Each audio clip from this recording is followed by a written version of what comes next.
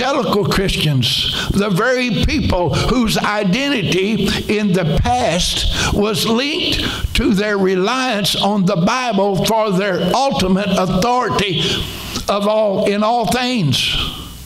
Surveys by the Barna Group reveal that among those claiming to be evangelicals today, 19% are living with a partner outside of marriage.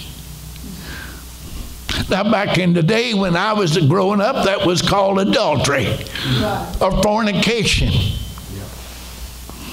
37% do not believe the Bible to be totally accurate.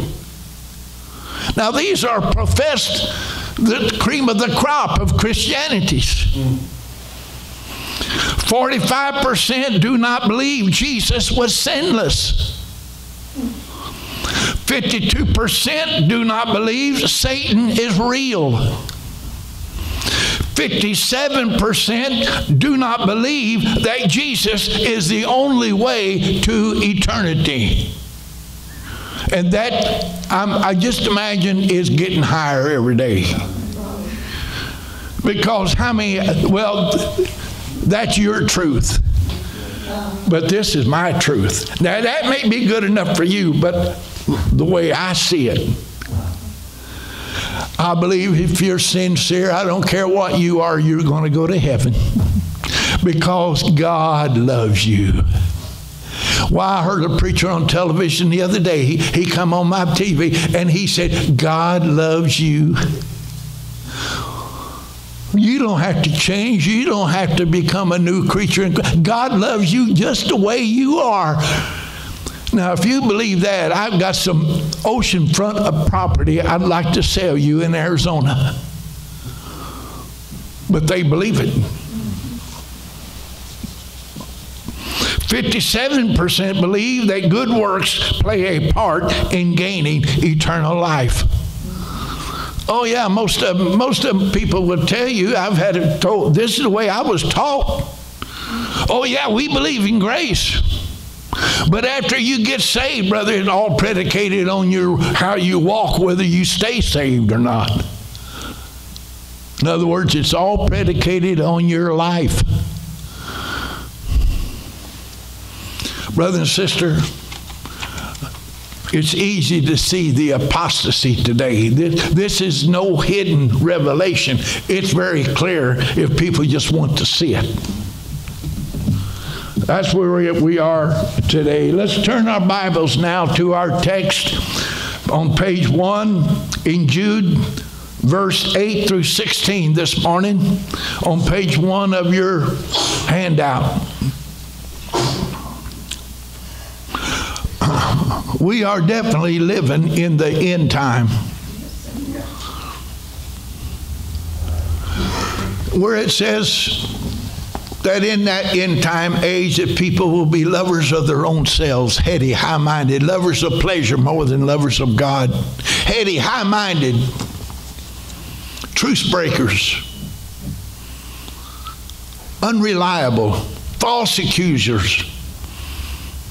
Brother and sister, it's easy to see the day we're living. Likewise, these filthy dreamers despise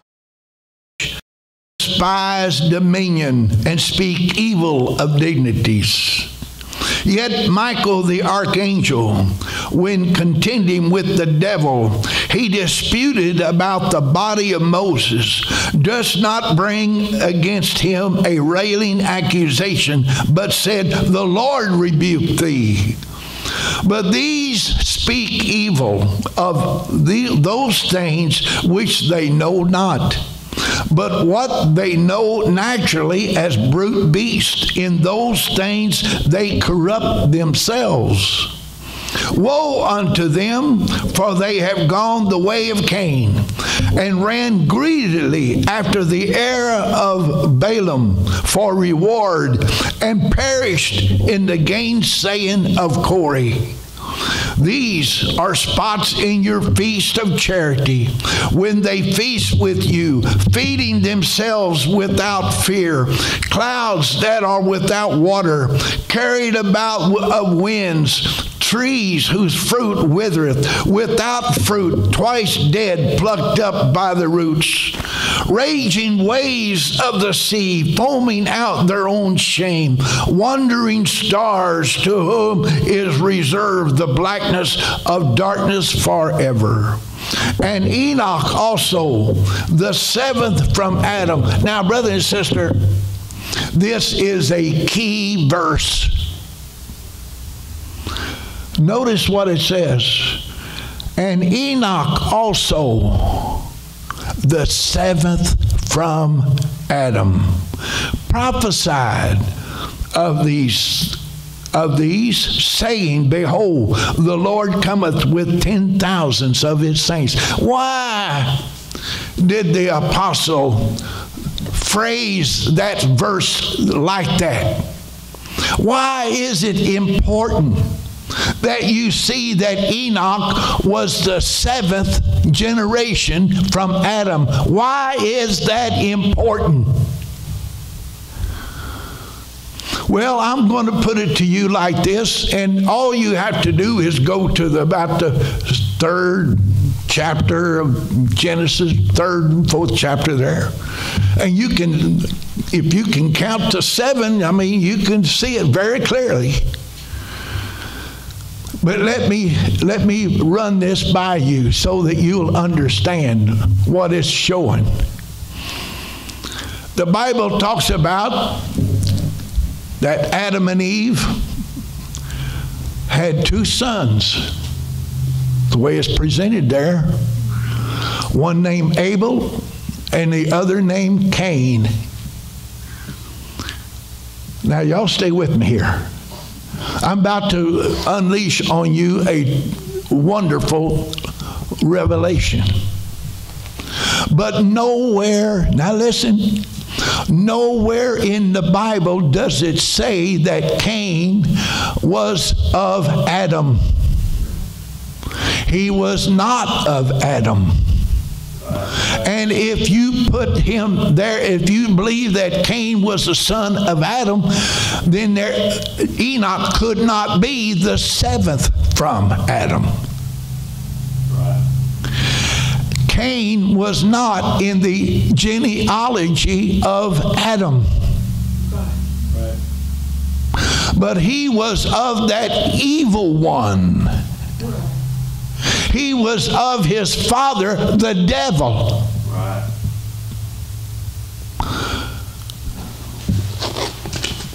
You have to search.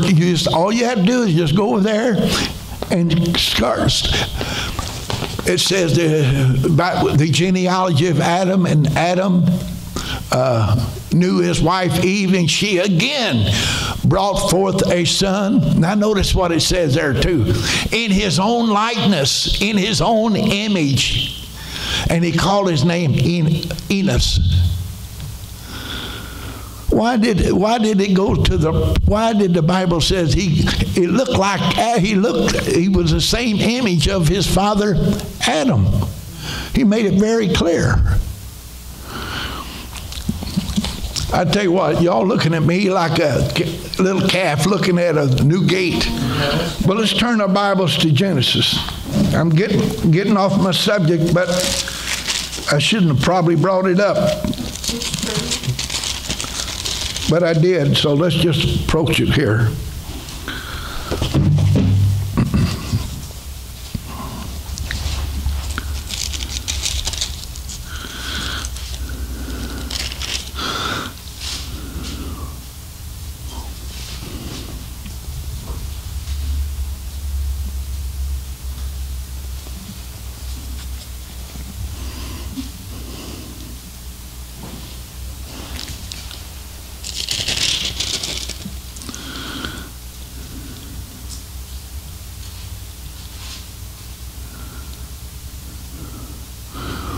Adam knew his wife again, and she bare a son, and called his name Seth. For God said, She hath appointed me another seed instead of Abel, and Seth, to him there is born a son, called his name Enos. Well, let's see. I want to.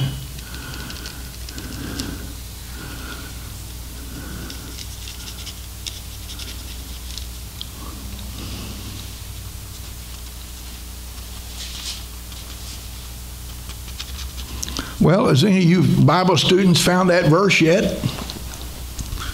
I sure ain't having any luck. Huh? 4:28 or 26. What? 4:26. 4:17.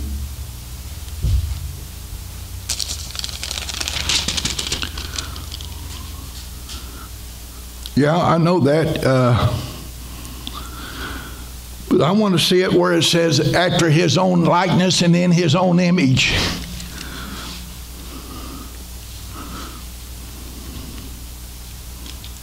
Five,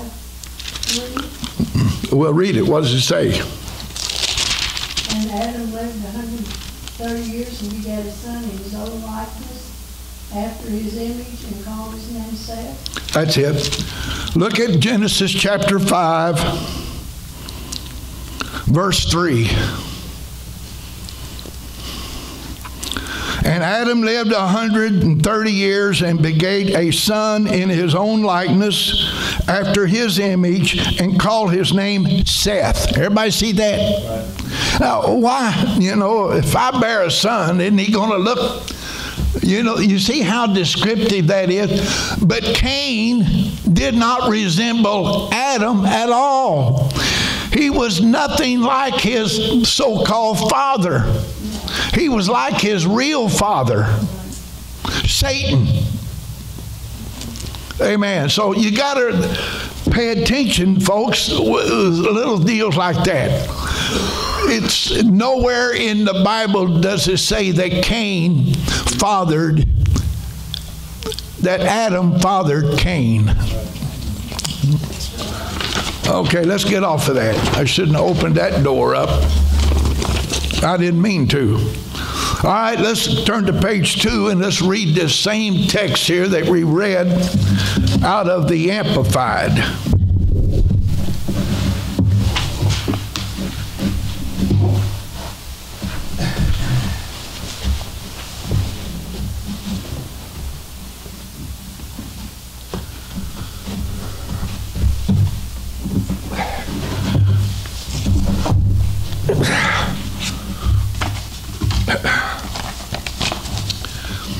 Nevertheless, in like manner, these dreamers also corrupt the body, scorn and reject authority and government, and revile and libel and scoff at heavenly glories, the glorious ones.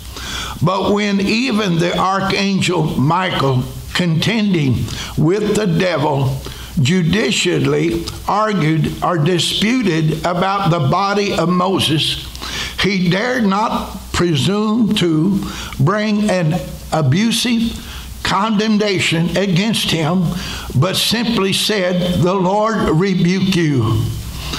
But these men revile, scoff, and sneer at anything they do not happen to be acquainted with and do not understand, and whatever they do understand physically, that which they know by mere instinct, they irrational, as like irrational beasts. By these they corrupt themselves and are destroyed, perished.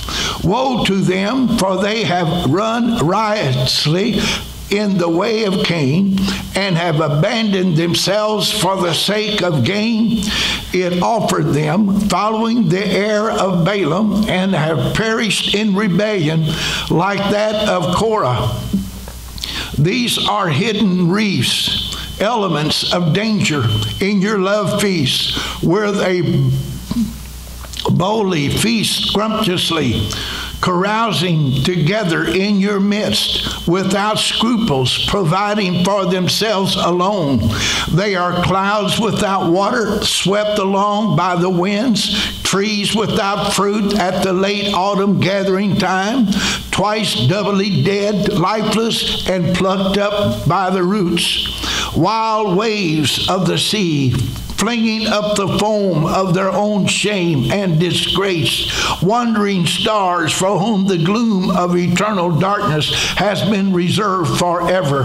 It was of these people, moreover, that Enoch in the seventh generation from Adam prophesied when he said, behold, the Lord comes with his myriads of holy ones, 10,000s of his saints, to execute judgment upon all and to convict all the impious, unholy ones of all their ungodly deeds which they have committed in such an ungodly way, and of all the severe abuse, jarring things which ungodly sinners have spoken against him.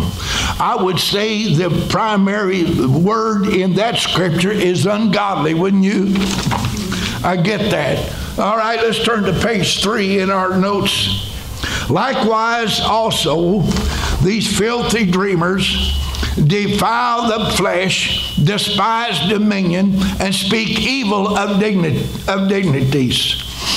Now, the Amplified says, nevertheless, in like manner, these dreamers also corrupt the body, scorn and reject authority and government, and revile and libel and scoff at heavenly glories, the glorious ones. Now, in actuality, the text speaks of those who are deluded. Understand what they are in denial. They are deluded. Now turn your Bibles to 2 Thessalonians chapter 2, and let's look at verse 10. 2 Thessalonians, that's in the New Testament here. 2 Thessalonians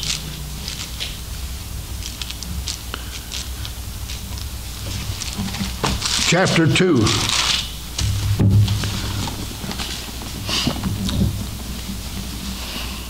Second Thessalonians chapter 2,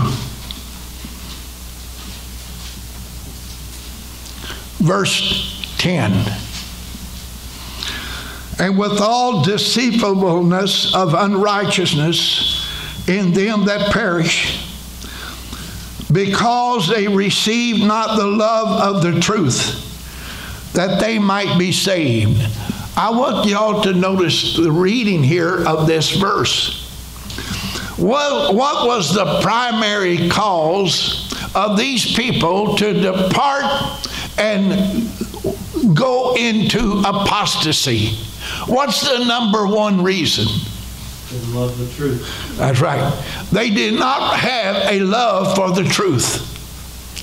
I mean, they were not passionate about it. You understand what I'm saying? That's when you are in love with something, you're passionate about it. You've got, whatever comes, you're going to cling to it. You're passionate. Look at verse 11. And for this cause, because they have not a love for the truth, God shall send them strong delusion, that they should believe a lie. Y'all understand how important it is not to just be involved with the things of God, but to be passionate. Amen. Whatever comes or goes, Lord, your word is true. Heaven and earth shall pass away, but his word shall never pass away. I don't care what the theologians say. I don't care what somebody says concerning. I know your word is truth. Me and Richard was talking this morning over at the fellowship hall. By the way, I brought you a copy of the magazine I was telling about. There's one for every family here, so be sure and pick up your copy this morning. Lay them back there on the table. How that they are redefining the Word of God. How that to satisfy modern man, because the way of God is a straight and a narrow way. They have to be inclusive. Today, everybody wants to be inclusive. But let me tell you something. Jesus said, I am the way, the truth, and the life. No man cometh unto the Father except by me. Exclusive. It is exclusive. It's not inclusive. It ain't everybody. This message is not for everybody. But it's for those that the Father had given me. It's for those whose names were written in the Lamb's Book of Life before the foundation of the world. God is not today presently adding names to the book. They were there before the foundation of the world. They never will be there. Amen. I am the way, the truth, and who is Christ? He is the Word. I get so sick and tired of these theologians today. They want to keep you from the things of God. It looks to me like, oh yeah, we read in the Bible about what they did over there in the book of Acts.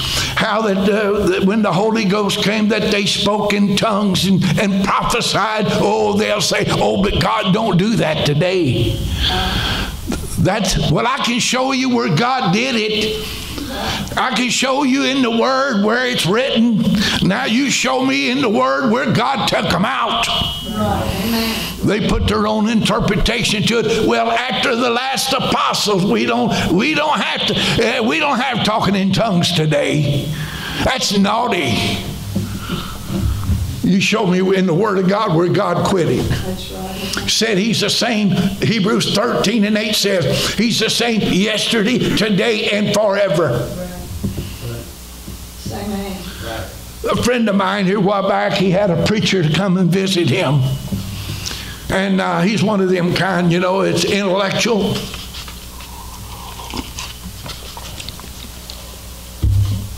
So he asked the preacher, I got a bottle of my oil that's sitting up here too. He said, what's that bottle of oil doing here in the front on the pulpit? And the pastor said, well, when people are sick, we anoint them with oil like the Bible says, and we pray for them. And he scoffed at it. But it's clearly written in the Scripture. They'll lay hands on the sick and they shall recover. What do you do when somebody in the congregation is sick? I read it last week. James said, call for the elders of the church, anoint them with oil, and pray over them. Pray the prayer of faith, and the prayer of faith shall raise them up. And if they've committed any sins, it shall be forgiven them. Not only is healing promised, but forgiveness of sins. Hallelujah. But they scoff at it today. They scoff at it. That's what theology will do for you a lot of times. Amen. This man-centered, everything's man-centered. Let me tell you something, folks. Everything that we preach is Christ-centered. Amen. Jesus said, I am the way. There's no other way. It is exclusive, the way of Christ. In Him is salvation. He said, I am the way, the truth, and the life. I am the bread of life. I am the light of life. It's all in Christ. But oh no, that's fanaticism. We don't believe in an outdated book like the Bible. You can't put your trust in the Bible. What are you going to put your trust in? I can think of, let me tell you something. In the beginning was the Word, and the Word was with God, and the Word was God, and the Word was made flesh and dwelt among us, right? And this Bible here is God on print. Right. Men of God spake as they were moved by the Holy Ghost. They didn't write their own thoughts. They wrote what the Holy Ghost gave them to write. Amen. And brother and sister, that's our final authority, is the Word of God. Yes. But that don't hold true today in most churches.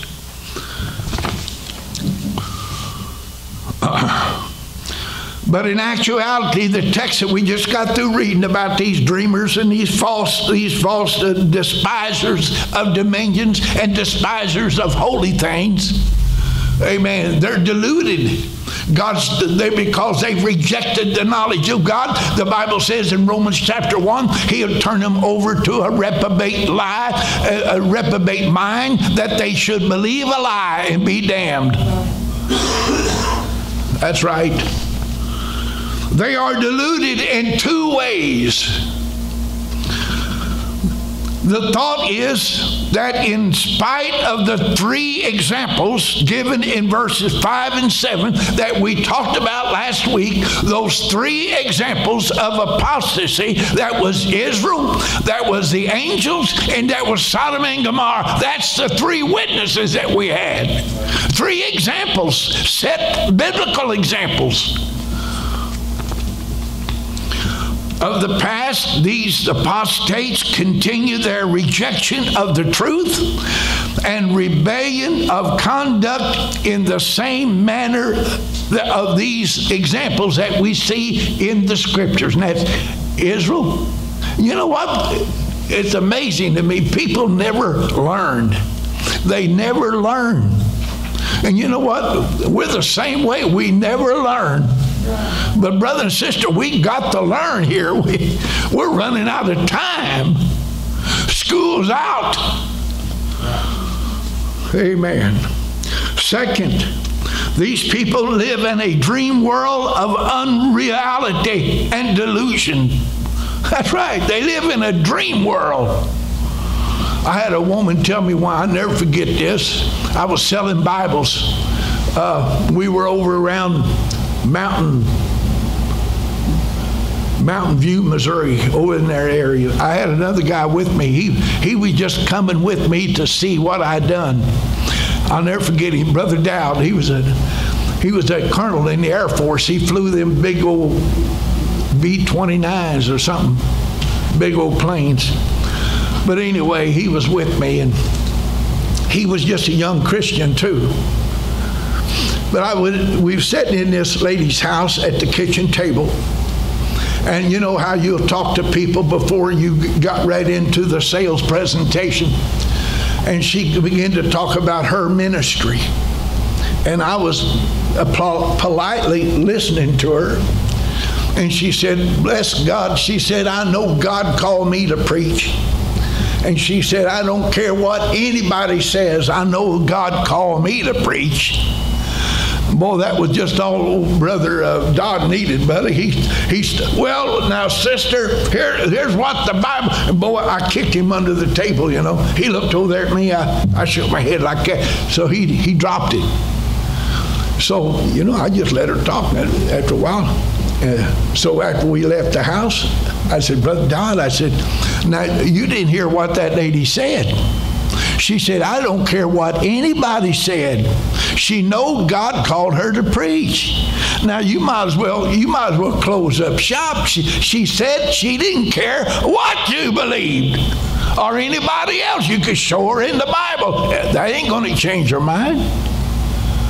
Oh, he said, I guess you're right, Tom. I said, besides that, we sold the Bible, didn't we?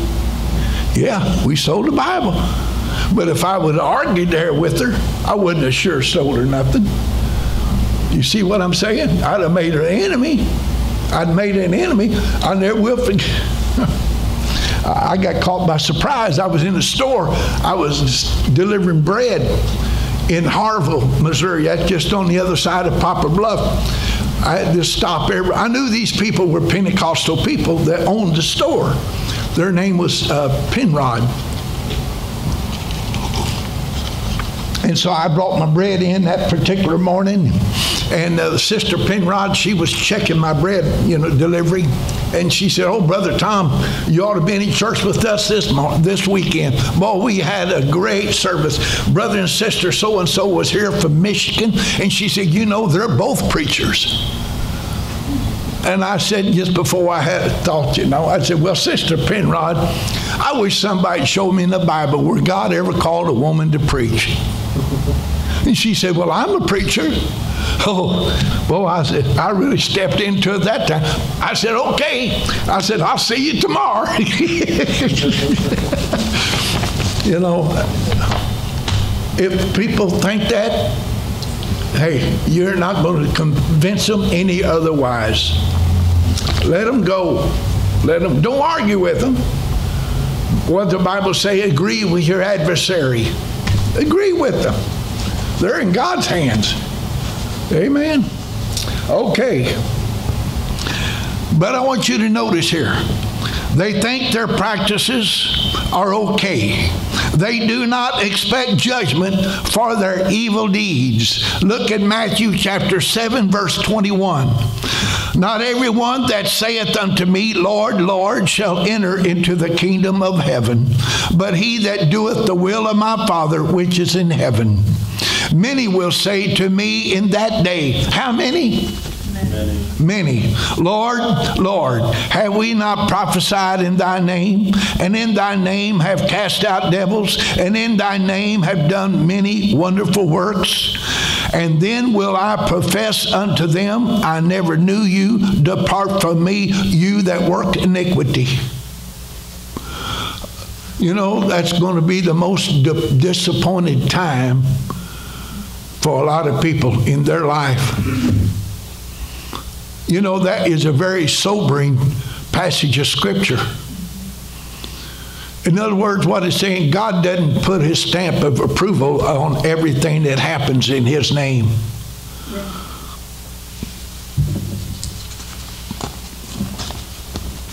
Notice, defile the flesh.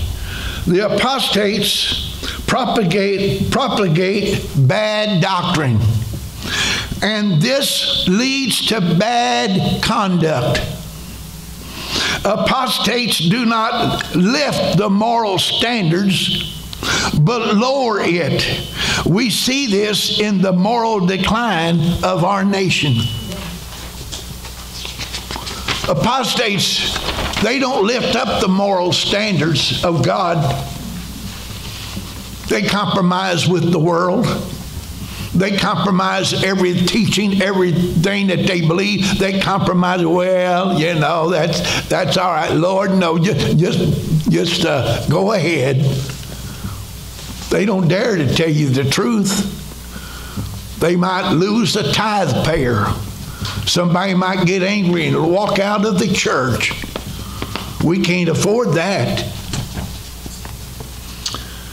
Abortion. I'm on page 4. Brother, like I said at the beginning of this message, this is no great mystery to me because I lived in a different time when there was people had morals. They had morals about them. You know, I'm going to make a statement here. If you saw a woman walk up the streets of Lutzville smoking a cigarette, boy, you knew what she was. She was a low-class woman. Now, that's the way it was in my time. It's not that now. Let alone see the striptease that we've got to look at today. It's amazing to me, you know, how women like to expose herself. If they can get, I believe some of them, if you could just paint their clothes on them, I believe they'd like that. Just pay, if they could get it off easy. They want it skin tight. Whatever they put on, they want it skin tight because they want to reveal themselves.